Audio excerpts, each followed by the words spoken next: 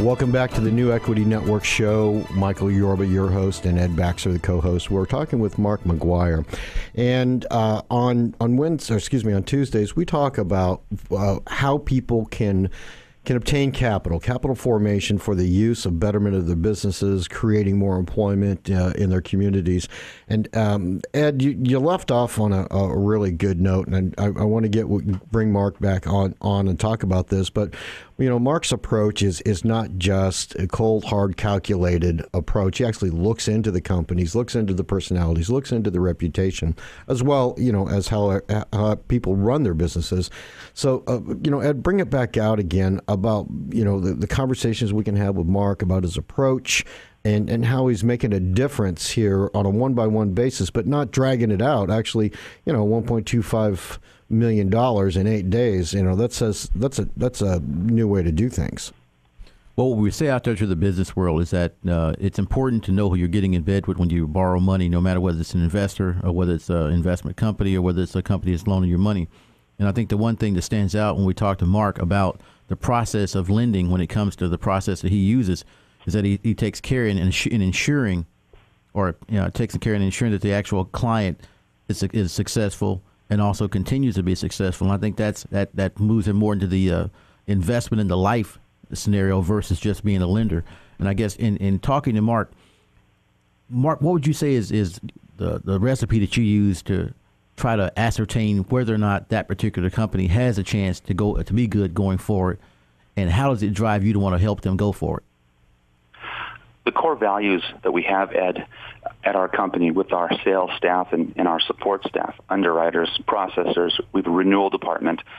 Our culture that we've created is to be the highest and best use for the business owner. If it's a doctor, if it's a dentist, if it's a contractor, if it's a manufacturer, we were able to provide them working capital from $25,000 upwards of $3 million. Now, we've done larger deals, but we all know on the phone that the larger the deal, the longer the time frame. So certainly, we find ourselves with a unique opportunity to be involved with businesses that are in mid-market that are about to take a very, very large step.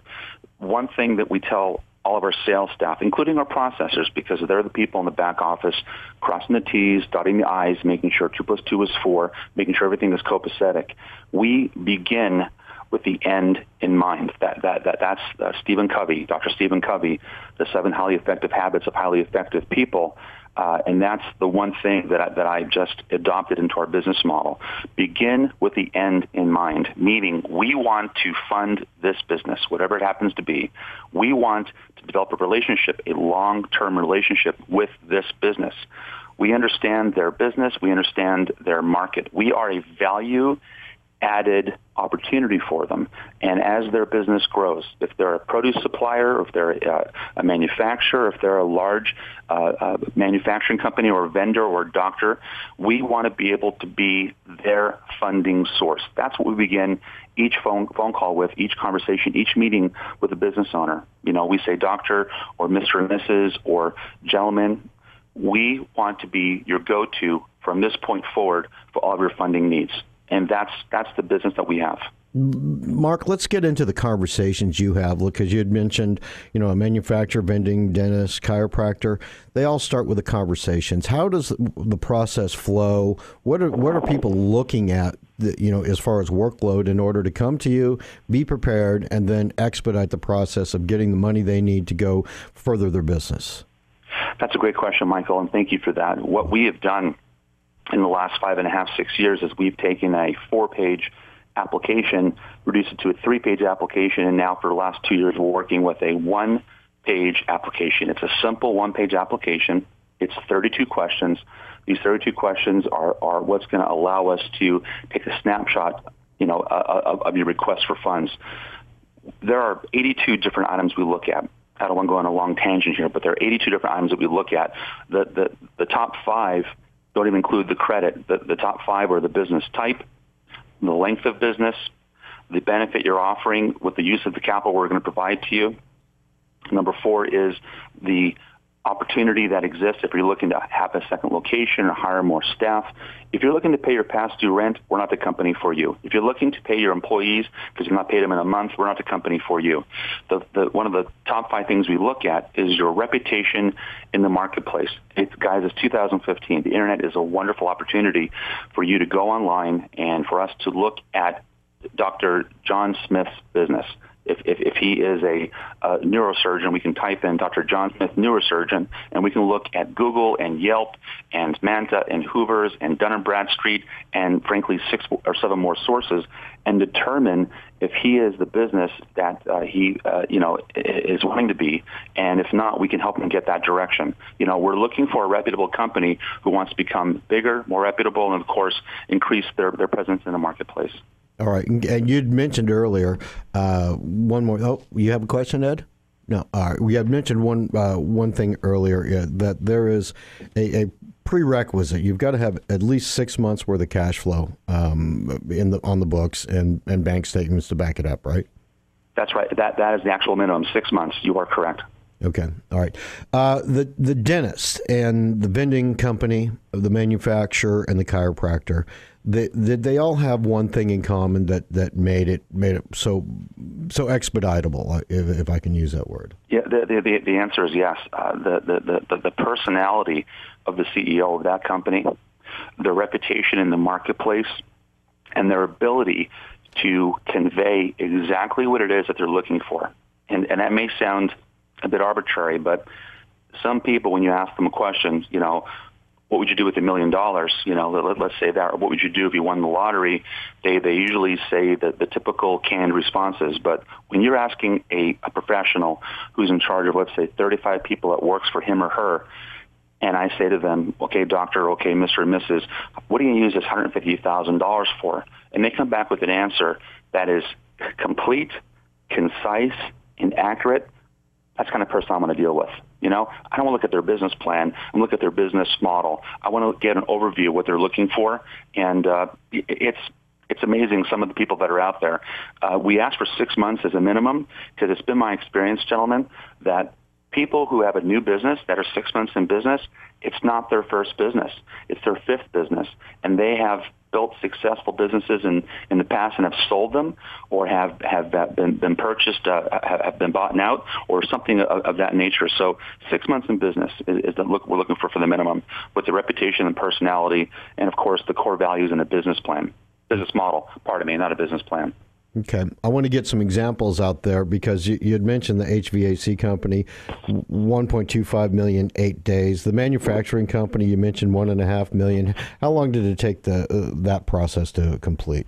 A little bit over 2 weeks. And the reason it was a bit over 2 weeks is because of the request of $1.5 million. It's obviously a huge amount of capital in one lump sum. And we actually visited their location. They are in the southeast United States.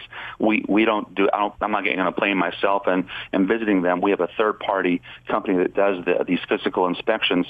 But we went there. We took some pictures. We actually had a look at some additional information for that kind of a large dollar amount. So it took about, give me a moment.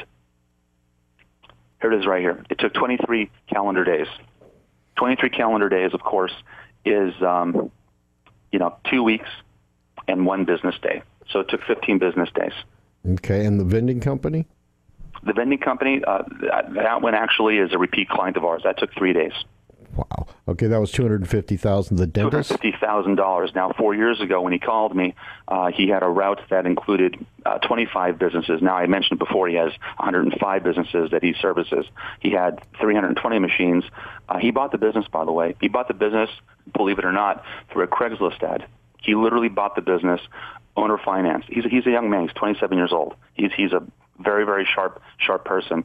4 years ago, he wanted money to buy just product, just inventory. And we looked at his business model. He owned it for about 8 months at the time.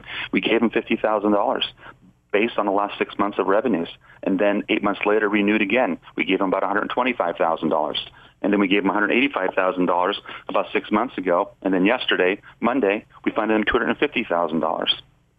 The business is growing. And again, our core belief is we want the long-term relationship. When they want more money, they Some of our clients, gentlemen, don't even call us anymore. They send us a text message or they send us an email because they're so busy. Please send us $250,000. Here are my last 6 months of business bank statements. Got it. I mean, it's really that simple when it becomes a repeat client of ours. All right, we're down to 1 minute before we go out. Real quick, dollars and time for the dentist and the chiropractor. The chiropractor needed to have 3 more tables as he's opening 7 days a week, and he's hiring additional staff, 2 which, frankly, are licensed chiropractors. So we looked at it as, again, it's the same pattern over and over again. We made it as simple as possible. We looked at his last 6 months of revenues. We looked at his current month revenues. We asked him for a simple email, the use of funds. We have no restrictions of the use of funds. It's just nice to have it verbalized or in writing from the owner. Dear Dr. Smith, here's $150,000. Actually, it was $128,000. What are you going to use this money for? And he clearly and concisely said, we're going to have 3 more adjustment tables, 2 more licensed chiropractors, open 7 days a week, which means obviously 7 days of phones, 7 days of air conditioning, 7 days of employee compensation, and of course we're doing aggressive marketing, which included direct mail pieces, and they did 2 trade shows where they actually bought 1 mobile table, took it with them, and here in Las Vegas they probably adjusted hundreds of people at the Las Vegas Convention Center, but they need the capital to do that. Mark, we've got to go. We're out of time. I want to thanks for coming on the show. We'll talk to you next Tuesday. Continued success.